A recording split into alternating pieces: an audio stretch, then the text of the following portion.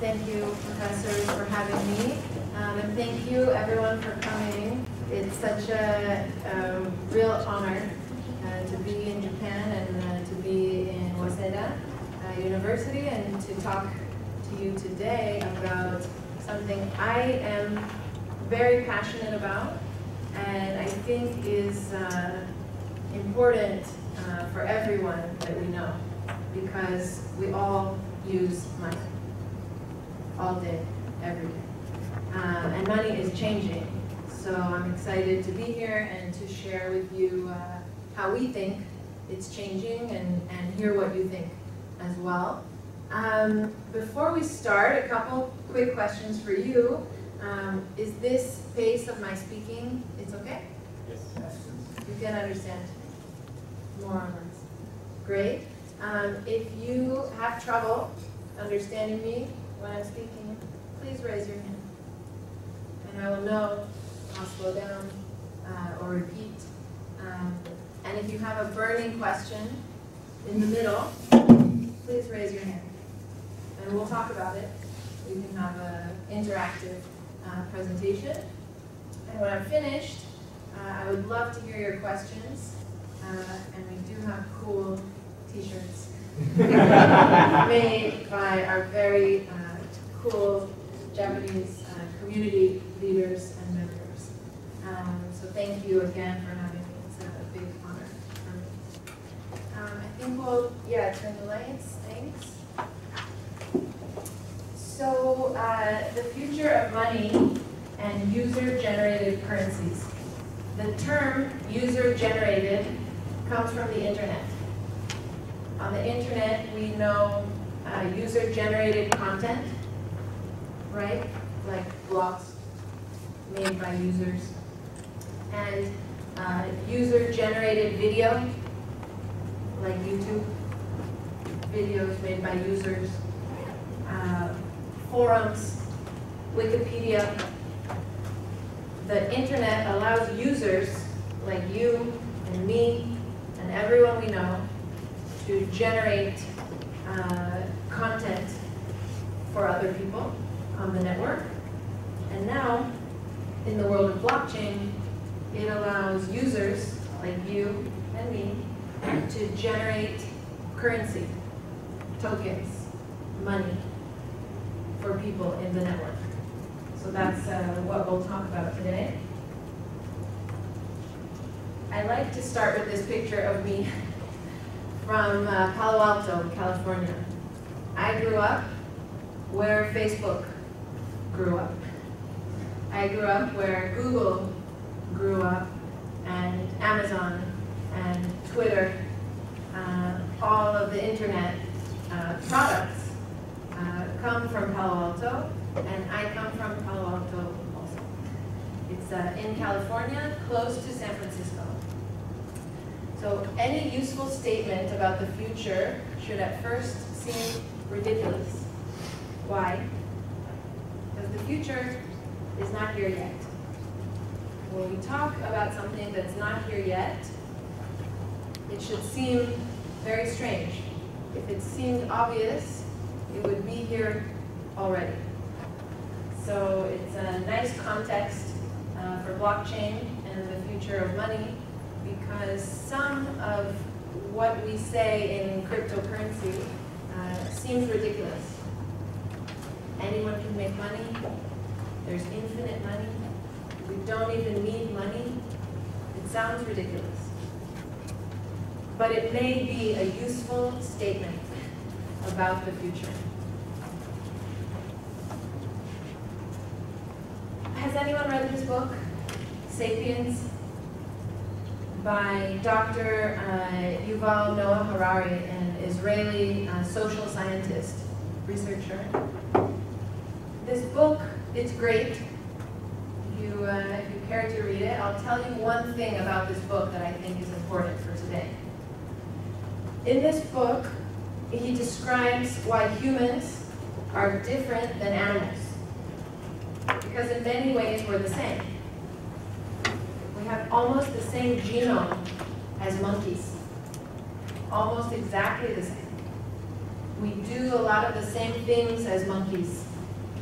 have children, we comb their hair, we feed each other, we play games, we work together, we build our houses. But there's a very critical difference between monkeys and all the animals and humans. And the doctor says the difference, anyone have a guess? What's so special about humans? Yes? Use tools. Say it again. Use tools. We use tools. So yes, we use tools. Monkeys also use tools. They use rocks and tools. It's a good guess. What's yours? Language. Language. Good one. Good one. So what the doctor says, and it's very similar to what you suggest, and I think we have our first t-shirt winner already, is that humans tell stories. Of course, we use language to tell stories. But we tell stories in order to organize our belief system, how we think the world should be, how we think society should function. So examples of stories that humans tell ourselves and each other are religion. We have the story of Jesus, we have the story of Buddha, we have the story of other religious beliefs, religious ideas. And these stories, whether they're true or not, no judgment. The stories help us organize our society. We go to church, we respect each other, whatever are the stories in our religions. And the reason I start with this is because money is a story. Money is a story that we tell ourselves, that we tell our children, that we tell through the generations, and it produces the organization of society. The current story of money, and we'll talk about the history, but to give you an example of what is a story of money, we need money. We can't survive without money. We should have more money. That's a good thing. These are stories that we share. So, if we look at the history of this story about money, what is money really? What is it? Anyone want to share their story of what money is? So you're going to hear mine anyway. So we talk about money as a tool, to your point. I probably should also get a t-shirt for tools. So money is a tool. Like you use a rock to shape a weapon, you use money to work with other humans, other people. You give them money, they give you something. It's a tool to help us collaborate. If you were a species of one human, you would not need any money. You would just live as best you can and eat as best you can and enjoy as best you can. You wouldn't need to collaborate with another human, so you would not need money. But because we are not one, ever, we are many. To work together, we use the tool called money. Money is our shared accounting system. What's the story here? The story is that we believe that when we work together, when we collaborate, we should kind of be in balance. If I give a lot to other people, I should also get a lot from the society. If I don't give anyone anything, if I only take from people, I should not enjoy getting from others anymore. That's the story that we believe about cooperation, that we should be more or less in balance with each other.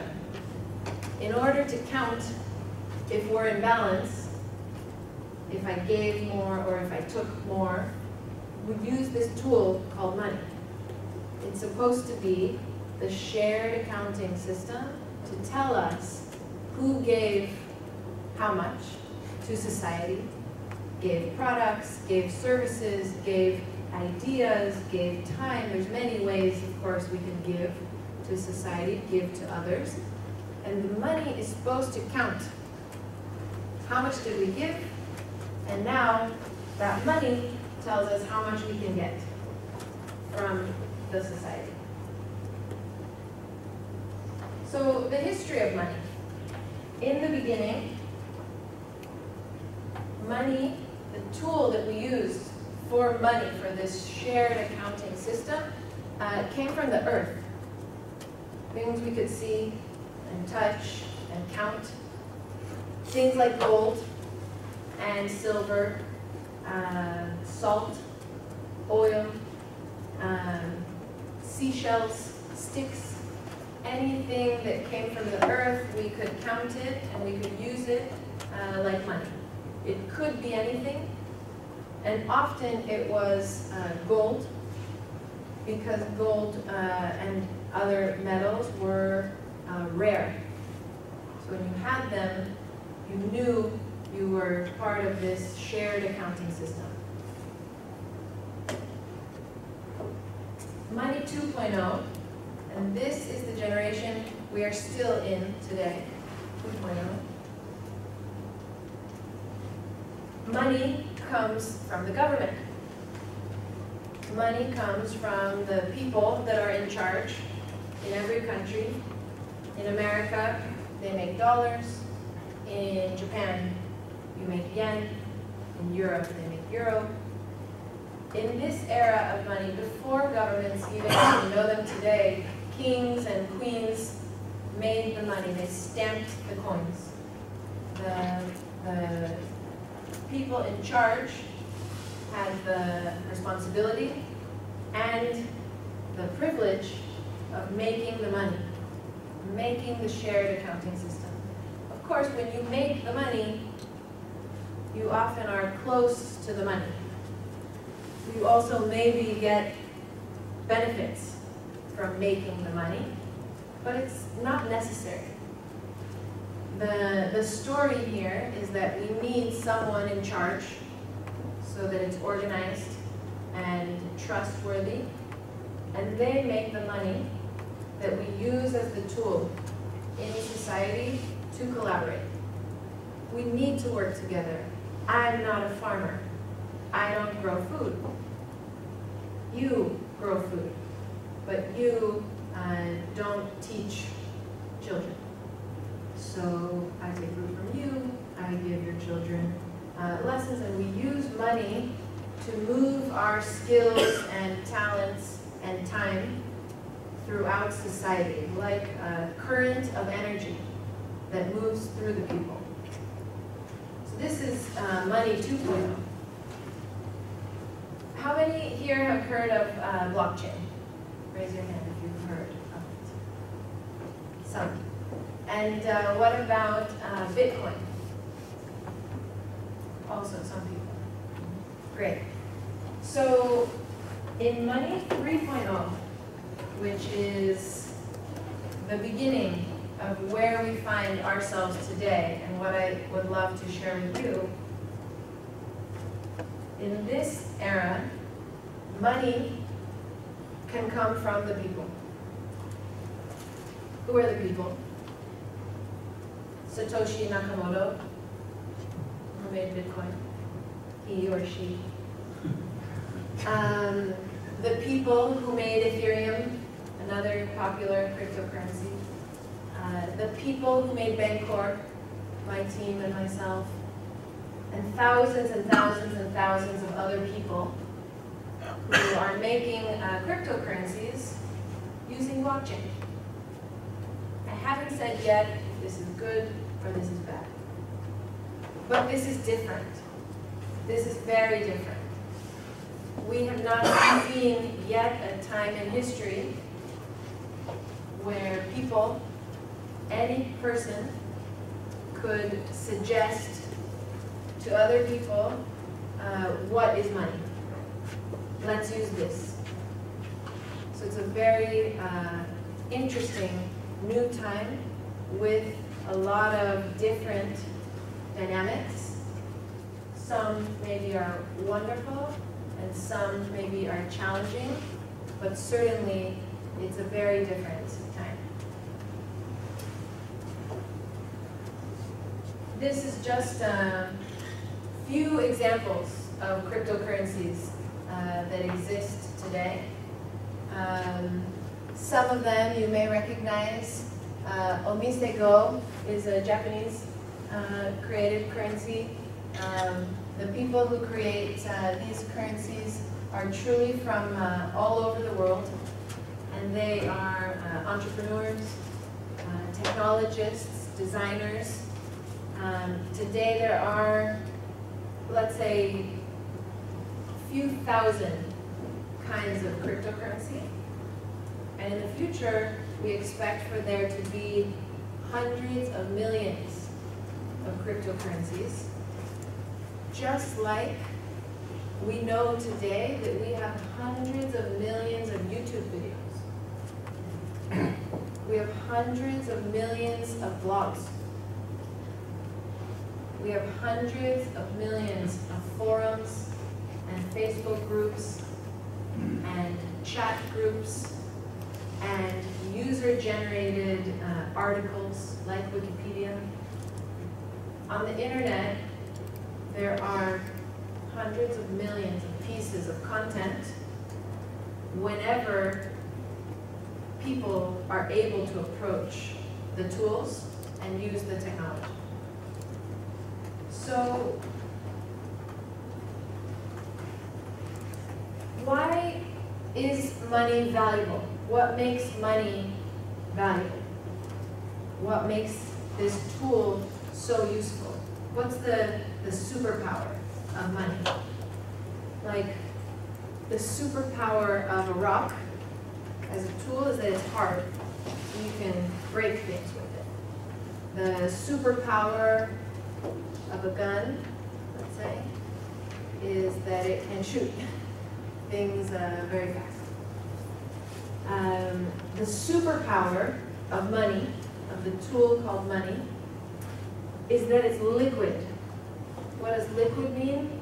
That it can change. It can flow like water, that's where the word comes from. It can change into whatever you want it to be. If you want it to be food, you buy food. If you want it to be a house, you buy a house. If you want it to be a vacation, you buy a vacation. The money itself, the tool called money, is not very useful. You can't eat the money. You can't build a house with the money. You can't take a vacation with the money. The money can turn into the thing that you want. The money unlocks the thing that you want from another person. And of course, as the system becomes more complex, it's not one-to-one, it's many-to-many. The money becomes an iPhone. It's not one person made the iPhone. 10,000 people together in factories and companies all together made the iPhone. But my money can unlock the iPhone for me. So that is what liquidity means. In financial terms, the more liquid a money is, the more easily it can change into the thing that you want. So for example, the US dollar is the most liquid money for now. It's the one that can change into anything at any time. You can be stranded in the desert of Zimbabwe. But if you give someone a US dollar, to unlock their help or their time, most likely they'll say, okay, they'll accept the US dollar. With the yen, maybe similar. With the Zimbabwe dollar, not so much. If you're in America and you say, here's a Zimbabwe dollar, can I buy that pizza? They'll look at it. No. The money will not turn into the pizza. The Zimbabwe money will not work in America in that moment. So it's to help you conceptualize the spectrum of liquidity. Not all money is the same liquid. We call this often casually strength, right? The US dollar is very strong, or the yen is strengthening compared to the dollar when the economy is growing. The strength of the money is actually the liquidity of the money. How much can it flow everywhere and use its superpower, become what you want. So a liquid currency is a valuable currency. If you make a currency after this lecture, but no one will accept your currency, it's not really money. It doesn't have the superpower. It's not liquid at all. If you make a currency like some of the ones we talked about, Bitcoin, and over time more and more people will accept it and say, okay, I'll take your Bitcoin, I'll give you the pizza, then your currency is valuable because it's liquid. So when we talk about user-generated currency, it's not exactly as simple as user-generated video. It's not as easy to make money as it is to make a video. But it's coming. It's coming. Why? Because the only thing needed for a video to be successful is an audience that's watching. YouTube got an audience. Hundreds of millions of people watch YouTube. What's needed for money to be successful is not just an audience. It's a network. It's a community of many to many that will accept the money, that will spend the money, that will use the money, that will honor the money. So it's one order of complexity more challenging. And because it's complex and challenging, today, these are the only liquid currencies that we have. Again, some are more liquid, some are less liquid, but most of the national money that's made by governments is somewhat liquid. If not on the street, then at least in a change kiosk or in a bank. They'll accept almost all of these monies and give you what you need, what you ask for. So today, in order to have a valuable currency, to any degree of value or liquidity, you need to be a country. Just like in the past, in order to have a newspaper, an official newspaper, you needed to be a country, right? Or a state, the New York Times, the Washington Post, I don't know your regional newspaper, the News of Japan, the Nikkei. It was that hard once to be the creator of news. Today, with the internet, because of YouTube and WordPress, which is the blogosphere, because of the Facebook feed and groups, almost anyone can create and contribute news, let's call it news, information, into society. And that is the change that we see happening with currency as well. Today, this is our world, and you could add here Bitcoin. It's pretty liquid now. You can add here maybe Ethereum. It's pretty liquid now. Maybe 2 or 3 more you can add. But in the future, we expect to see hundreds of millions more currencies that are truly liquid in society, that have that superpower, which is that other people will accept them, that they will unlock for you what you need and want from other people in society. So this is, so now I want to walk you through a few examples of currencies that we have experimented with and help us make the connection between the theory, the ideas, and the practice, what's happening on the ground. So this is a project that we did in Israel. It's called Lev Market. Lev means heart in Hebrew. And the currency experiment that we did was called hearts. The currency was called hearts. Not yen, not dollar, heart. And this currency was used by a group of mothers, young mothers, new mothers, and about 20,000 people joined this experiment. And they received hearts on day 1, a little bit. And they could earn more hearts, just like we earn more money, by having jobs within this community of mothers. Maybe babysitting, maybe tutoring for the children, maybe walk the dog. Whatever the mothers needed was a job that you could do and earn more hearts. And what could you do with your hearts? What can you do with money? You can spend it to buy other things that you need. And so the mothers could earn hearts and spend hearts within the community of 20,000 people.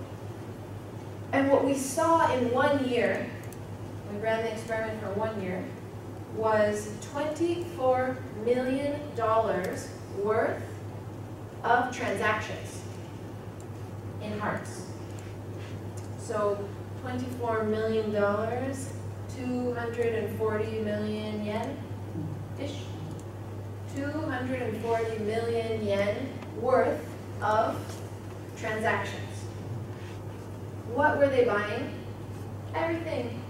Birthday cake, clothes that the child too big, toys that I'm done with, services, hairdo, manicure, all the things. And what we realized in this year was that if you counted all the GDP, all the economy of the country, the GDP was 80 billion shekels worth of commerce, but they didn't count these $24 million worth of commerce that happened in hearts, but they happened. We saw them happen in the network because it was an iPhone app. Because it was a mobile application, we could see all the movements of the hearts. And so what we wondered, and the question that we had and that we were asked all the time is, why did they not do this commerce before the hearts? All the mothers were already there. All the stuff, all these things were already there. All the needs of the people were already there. Why did they not collaborate? Why did they not transact before the hearts? They had shekels. They already had money. The answer is they didn't have enough money. They didn't have enough shekels. They had some shekels, like yen or dollars, and they used them for rent for their house. They used them for gas for the car, for a doctor, for school. But as many people in our world, at the end of the day or the end of the month, they didn't have any extra. for a cake, or a class, or a manicure, or a babysitter. They had only the bare minimum of money and no extra. When we gave them new money, parts, suddenly all this economic collaboration happened between the people. The reason that they weren't helping each other with a cake and a bike and a clothes and a toy before was they didn't have the tool. They didn't have the money. The money is the tool that lets the commerce flow between the people. It's true that in ancient times we could barter. I have a bike, you have a cake, I can switch with you, give you the bike, you give me the cake. But what are the chances that you want a bike and I want a cake? Small. And what are the chances that we all find exactly what we need, what we want, and the person that has what we want, they want exactly what we have? Very small. That's why we invented money. That's the superpower of money. That we don't have to match our wants and needs. You can sell me the cake, I give you money, and you can take the money and buy tomatoes from somebody else in the network. The money is the flow that connects all of our commerce. And these people did not have enough money to flow the commerce to their maximum potential of what they could be doing together, how they could be working together, how they could help each other. So we published our work, and a very famous researcher discovered our work. His name is Bernard Lietaert. Bernard was one of the co-architects of the euro currency. He was a central banker from Belgium, and they asked him to help design the new euro in the 90s when they wanted to reimagine the European economy. Bernard is very well known for this book, Rethinking Money,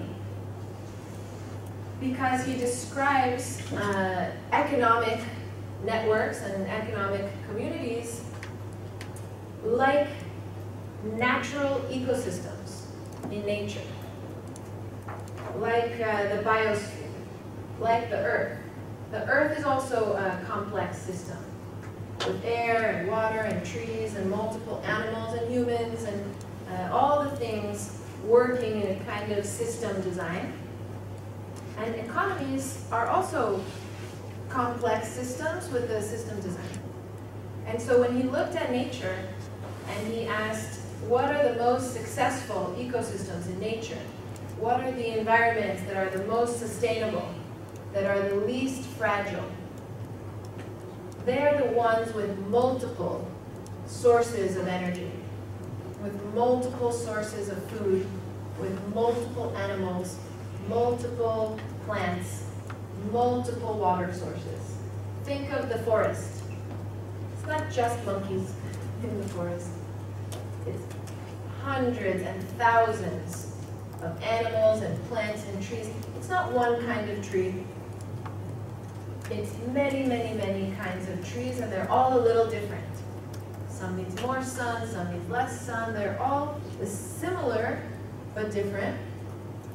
And those ecosystems in nature that have the most diversity, the most kinds of the most things, they are the most resilient.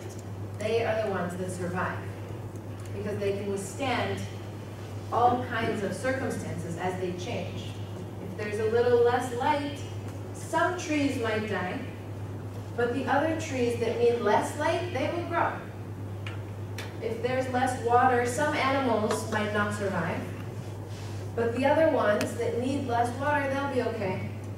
And so the system continues to flow and evolve and not die as a total because it has diversity of energy resources. And if we go back just one moment to this idea, What Bernard says is that economies which rely on one source of energy, one tool, one currency, are the most fragile and likely to die if anything happens to the currency. When the yen gets weak, Japan struggles. When the dollar has a crisis, which happens a lot, America struggles. And it's not Japan, the idea of Japan struggles, or the Prime Minister of Japan struggles. It's usually the people of Japan struggle. And same in America, and same everywhere. When the currency is in danger, when the currency is weak, the economy struggles, which means the people struggle. They struggle to get what they need, they struggle to be who they can be, they struggle to reach their potential. So Bernard looks at a concept called the UN Sustainable Development Goals. Has anyone heard of the SDGs, the Sustainable Development Goals? Cool. I'll tell you briefly. The UN, the United Nations, made a list of all the things that we need to do as the world in order to have basic well-being for everyone. So things like enough food for everyone, clean water for everyone, no more poverty, no more human trafficking, enough energy, Wi-Fi, what we need for the basics. And when they made this list and they did the calculations, how much will it cost to get the basics to everyone? Who can guess? How much will it cost? The UN thinks $4 trillion. 4 trillion US dollars is the price of everyone in the world having the basics. And Bernard and many thinkers who ask themselves, how can we raise $4 trillion? Which country, which government will contribute enough so that we have $4 trillion? Most people who study politics and international relations, they say it's never going to happen. We're never going to get $4 trillion of donations from the countries, economies, from the currencies that we have to get the basic needs for everyone. And so, Bernard and other researchers suggest if we need $4 trillion, let's make $4 trillion more dollars. If that's what's between us and having everything we need, let's make more of the tool. Let's make the tool more accessible. Let's give the tool to more people so that they can do more commerce, more collaboration, help each other, and get the basics. So I started with this concept, the long tail. This is a phenomenon that we know from the internet, which says that when you reduce the barriers to entry, when you make the technology so easy that many, many people can use it. So this is like YouTube, right? Who uses YouTube here? You guys watch YouTube. And who uploads videos to YouTube? Nice. You already got a shirt, but now you got one. So the long tail tells us that when you make it so easy, like as easy as YouTube, you know, YouTube you click and you watch. To upload is a little more complicated, but not so much. You take a video and then you upload. So when you reduce the technical difficulty and you let everyone use the technology, you get a long tail. A long tail means these are the greatest hits. Okay, these are the biggest videos on YouTube, the top 10. These are the top 10 most read blogs. So this is like Justin Bieber, Beyonce, the top 10. And this long tail It's hundreds of millions long. It goes all the way, all the way, all the way. Maybe this is like a cat video. You know, you've seen these on YouTube, the cats playing. Maybe only 100 people watch this video. Maybe only 5 people watch that video over there. But what they say, and what we see from internet research, is that this long tail, all this hundreds of millions of small and diverse content, together is orders of magnitude more than the hits. So the 100 million YouTube videos that we never watched, maybe someone here watched some of them, the 100 million videos together have more eyes, more clicks, more volume than the top 10. Than Justin Bieber plus Beyonce plus, what do you guys like in the top 10? So the interesting thing about what I'm telling you is that the long tail is bigger and potentially more powerful, more connected than the greatest hits in any internet platform that we have seen yet. Look at Amazon. There are maybe the top 10 books on Amazon that everyone read, the Bible, you know, whatever are the top 10. But Amazon is a many, many billions business, because of the long tail. Because they sell every book, even the little book that only 2 people bought that book. But all these books combined is a $100 billion business. So on this graph, what I showed you here is the long tail idea in the world of currency. So in this top 10, today we have the dollar, the euro, the yen, the Chinese currency, the Kenyan currency. The top 10, probably Kenya is not yet in the top 10. And then we have the top cryptocurrencies, Bitcoin and Ether. These are the hits, the greatest hits so far of the currency world.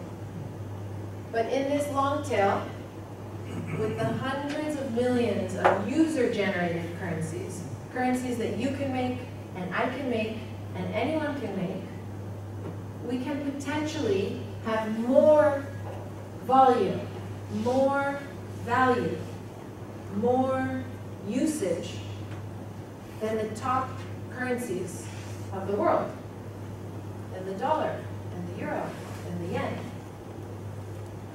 This is people-powered money. This has never been seen before in society. Again, I'll show you just a quick example that we are running these experiments, these currency experiments, all over the world. And we plan also soon to start running them here in Japan. This is a picture from our community in Kenya, outside of Nairobi. It is a community with almost no access to money, almost no money at all. And they created their own currency called sarafu, which is a Swahili word for freedom. And they issue these currencies to the moms in the community. And the moms use the money to shop with each other. Because all the people are there in this town. And all the food, they grow it themselves. They have earth and sun and seeds. And now that they have this money, they're able to trade more freely between them and also more freely with other communities nearby. People ask me sometimes, if anyone can make money, why has this not happened yet? It's so obvious. I can make money, great. I make money, why not? And the reason why not is what we talked about at first, liquidity. money is only valuable, it can only really be money when other people will accept it. So currency is like, go back to this, like hearts. They worked good inside the community, 20,000 moms. But outside the community, no one accepts hearts. They don't know what, they've never heard of hearts. And even when they hear of it, they don't like hearts. They don't want hearts, they want yen, shekels, dollars. And so the reason that we have not yet seen anyone and everyone create their own money is because we haven't had the technology yet that lets all of this new money, all of this user-generated money be compatible, be exchangeable, be interoperable, even outside of your community. Because if you have to convince everyone in the world that they should accept hearts, it's never going to work. And if you have to convince everyone in the world that they should accept a sarafu currency, it's never going to work. And so this is where Bancor began its journey in cryptocurrency and developing the Bancor Protocol in order to build the technology that would let any heart be exchanged for any sarafu currency, for any currency that you would create or I would create, without having to manually convince everybody to accept your currency. Okay until now? Awake? Perfect. Perfect. So how did we do it? We invented a method, you can call it a language for money to talk to each other. A protocol for currencies to exchange back and forth and know by the language how much this is worth. How much hearts should I get for a sarafu? How much sarafu should I get for a star currency? What are the prices of these currencies? Who decides? If people have to decide, it's going to be a mess, like we see in politics. But if computers can decide, then maybe we can build a network that is fair, that's predictable, that's transparent, and allow the currencies to flow between the people.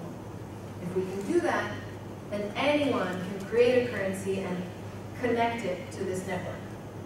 Anyone's currency, if it speaks this language, can be interchangeable for anyone else's currency at some price.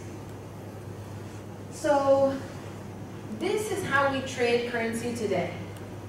It's also how we trade stocks in the stock market today. I have A and I want B. You have B and you want A, so we switch. We use money for barter so that we don't have to do this. But when we trade money, a yen for a dollar, or a shilling for a shekel, we don't have money for money. When you trade money, you trade it like this, you barter like this, you match wants and needs. These are the forex markets, the foreign exchange markets. They get orders for dollars and orders for yen, and they swap. And if more people want dollars than yen, then the price of the dollar goes up. If more people want yen than dollars, then the price of the yen goes up. This is today how we trade currency. Of course, there are problems here. It says it on the slide. What's the risk of liquidity? That I want B, I want the square, but there's no one else who has a square they want to sell. If no one else wants to trade with me, I have a liquidity problem. I can't use my money. It has no power. there can be fraud in the system. So buyer and seller can be the same person, pretending to buy and sell and buy and sell and manipulate the market into thinking that a lot of activity is happening, even though it's a game I'm playing with myself in order to fool other people. That these currencies are very interesting. You want to buy this. Look at how many people are buying this. But really, it's just me. That's a kind of game we call fraud, manipulation. And of course, there's friction. You need someone to help match the people who want A and the people who have B and match them. This is what we call exchanges. The stock market is an exchange. Cryptocurrency exchanges offer this service for the trading of cryptocurrencies. And it's a very imperfect system. It looks a lot like this. Do you recognize these guys? Have you seen the movie The Wolf of Wall Street? Leonardo DiCaprio. So in the movie The Wolf of Wall Street, it really shows us what trading, financial trading, actually looks like. Okay, it doesn't look very good. It looks like a lot of games, like a casino, where people are trying to win the game. And of course, this is in the 80s or 90s, you can tell by the computer. Like my father worked on those computers. And in the modern times, this looks like algo trading. 5 screens, there's graphs. Super, super fast and smart and calculated trading of assets and stocks and cryptocurrencies all over the world to find the pockets where you can scrape the profit. That's what financial trading looks like, and it's okay, but it's not great. We think it could be better. And so in cryptocurrency, this idea was developed, peer-to-peer, trading between people directly. If you have heard of or maybe read the Bitcoin white paper, Bitcoin shared with the world a method, a technological method, a mathematical method to allow value, money, Bitcoin specifically, to move from peer-to-peer. How can we have a system where the money never starts in the middle? There's no bank, there's no government, there's no Wall Street, there's no trader, but all the people can trust that the money is moving where it should go. That if you paid me for something, I have the money. You don't have the money anymore. Only I have it. Peer-to-peer is what we see in the internet with comments on the YouTube video. That's us talking peer-to-peer. And in currency, peer-to-peer is allowing people to match each other. What Bancor suggests is actually peer-to-machine, matching everybody to a computer, to a smart contract, as we call it in blockchain, to a mathematical, you can think of it like an automated bank or a robotic bank. Every buyer can buy from the computer. Every seller can sell to the computer. The computer will always be the buyer and be the seller on every transaction. What you get from that is no liquidity risk. The computer always works. The computer is always there. And it's fair because it doesn't know you, and it doesn't know me, and it doesn't give me a better price because I'm very wealthy, and it doesn't give you a worse price because it doesn't know who you are. It's a computer. It's a robot. It tells you like a vending machine, what is the price? That's the price. We don't negotiate the price. We don't buy and sell from my own self in order to raise the price. There is a price. I can take it or leave it. and it's frictionless.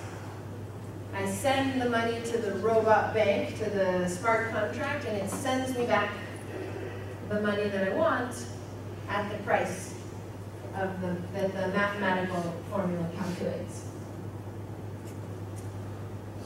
I will go through this slide pretty fast because it's one layer more into the math, how the math works in this computer bank, this robotic bank. If you want to learn more about this, please talk to me after. Please contact me and contact our community. We can talk about this for hours. Today we'll talk about it for 1 minute. So the way the computer bank works and the way that it uses the math is a simple story, a simple formula. It has 2 buckets, A and B, and the computer is programmed to think that bucket A is always the same value as bucket B. Same value, same value. And the computer can accept A and give back B. It can accept B and give back A. That's what this robot knows how to do, nothing else. How does the robot know, or the protocol know, how much B to give for the A that it got, or how much A to give for the B that it got? Well, it always thinks that the 2 buckets are equal.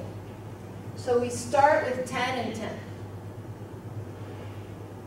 If someone wants to buy B and give A, they send in A, and the computer gives back B.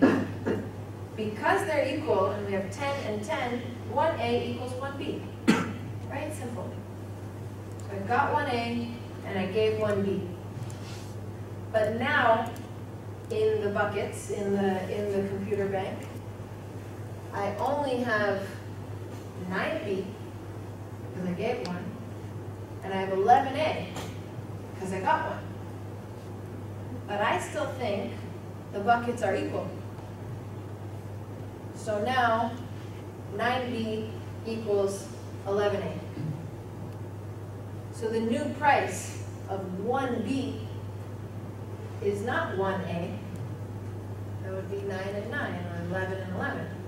The new price of 1B is 1.22.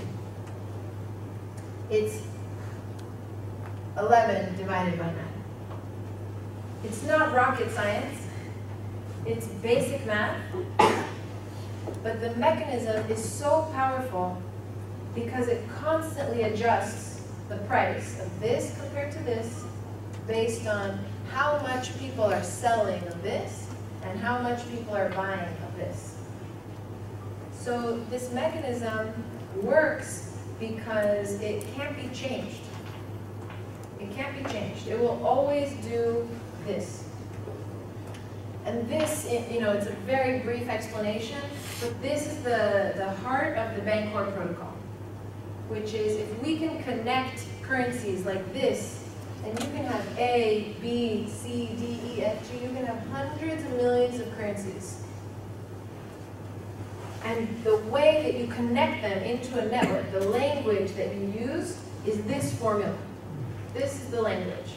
This is the story of this currency network, is that because everyone has 1 bucket of B, and it's not just B, it's BNT. BNT is the Bancor Network Token. That's our currency that powers this system. Because every currency has 1 bucket of BNT and 1 bucket of their own currency, whether it's A or C, B, D, E, F, currency you made, currency I made, currency someone else made, there's always a price between BNT and A, and between BNT and B, and BNT and C, and BNT and D.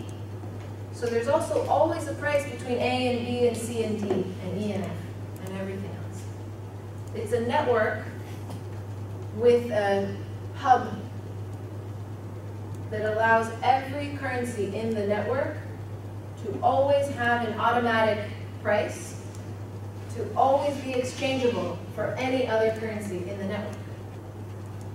Every currency in this network that speaks this language, that uses this protocol, has that superpower of being exchangeable for any other currency in the network.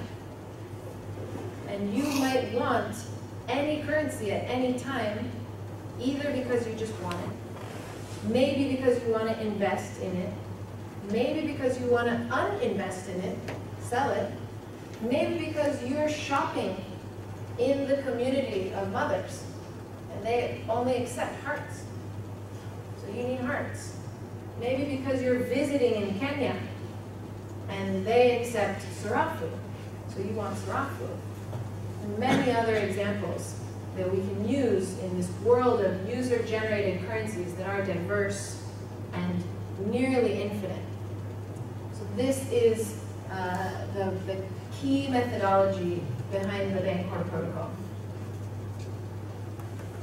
It makes the currency network look more like this and less like isolated islands of liquidity connected by manual trading, which is now, of course, digital trading that we know on Wall Street and other places.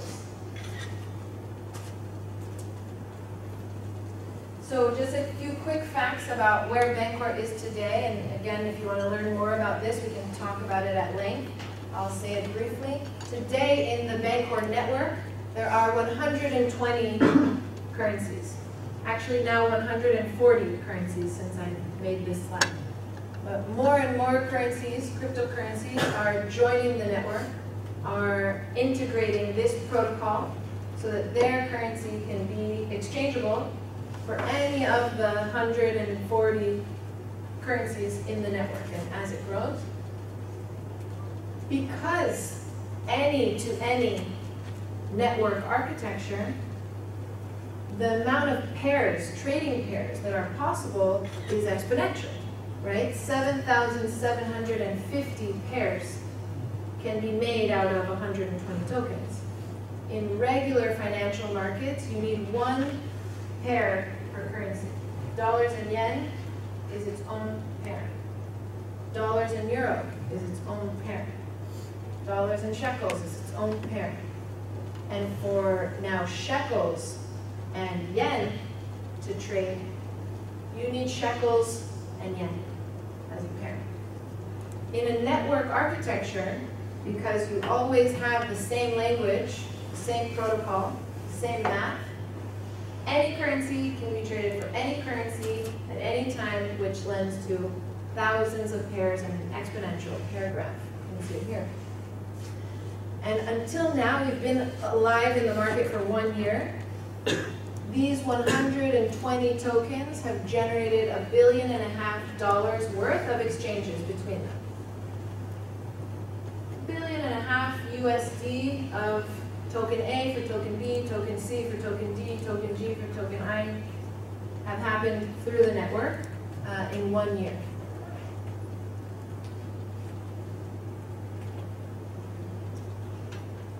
And this slide, Bancor X, is really the future that we see, which is building bridges between the different currency ecosystems. Whether those currency networks are on Ethereum, which is a platform, you can think of it like Windows. Whether those currency networks are on EOS, you can think of it like Apple. Whether those currency networks are in fiat, in national money, you can think of it like Android. The future that we envision is that every currency to every currency in the world will be automatically tradable for every other one in a way that's fair, that's open, that's efficient, that's predictable, transparent, mathematical, all the things that we think are useful for this network. I'll leave this. There's a few ways that you can get involved with Bancor, and really if anyone wants to talk about them, you can talk to me and also to Taiki and to Rio, right here, who manage our community here in Japan, but I'm happy to be in touch with anyone, anytime, about anything, truly.